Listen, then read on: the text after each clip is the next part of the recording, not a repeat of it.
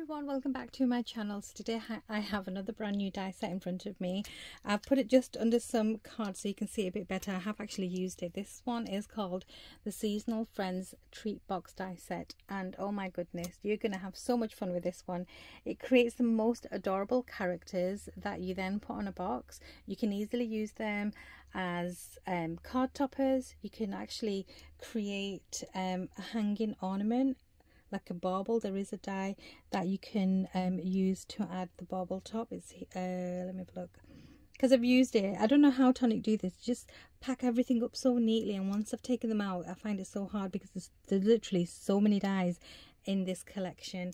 So yeah, here's the little bauble topper just on the top there. So with this die set you can create a witch, a reindeer, Santa, snowman, I think a penguin. You can use the eyes and the contents, even a little bunny rabbit. You can use the contents of this and create whatever characters you want. You're going to get full instructions with your die set. You also get this stamp set. Let me just grab another piece of paper. So yeah, with this stamp set you can stamp out the eyes. You've got sentiments here: Merry Christmas, Happy Easter, Easter wishes, Happy Holidays, Trick or Treat, and Happy Halloween. So obviously you can then coordinate your sentiment with your box or your card topper or your bauble. I've already made a couple which I'm going to put this aside and I'm going to show you. There's also some sentiments that you can die cut as well. So let me show you what I made. So the first one was this reindeer box, and oh my goodness, look at his face. So this one I've put Merry Christmas. I've used one of the recent collections from Tonic Studios, so if you have the paper collections, definitely use them. They lend themselves really well to decorating. But all these little details, I have actually foam padded them up so you get a bit of dimension on the face. It's just so cute. Look at the scarf, the eyes I've stamped out, and then the antlers. They're just so cute. And then I've embossed the Merry Christmas with the stamp here on some red card.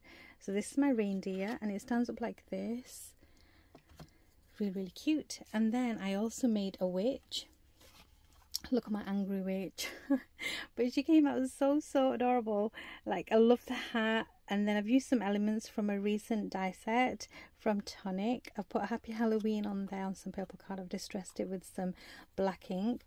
I've embossed some green card with an old embossing folder, and then again I've distressed it. I've added a little spider, a cobweb from a recent die set, and then her hair is just so much fun. So I've layered loads of these little pieces up. This is a die that is actually in the set. I've gone around the back as well because I didn't want her to have not any hair on the back.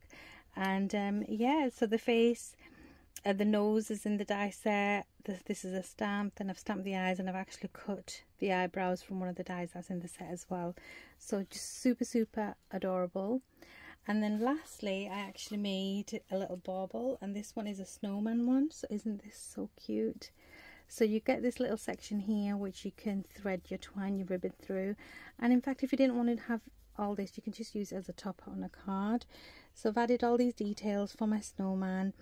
I've just cut some leaves to create like holly leaves and some berries on there, but all these extra layers are in the die set.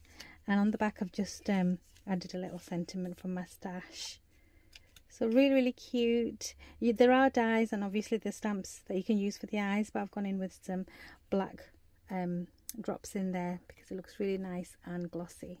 And I've added some of these snowflake confetti from Tonic Studios as well.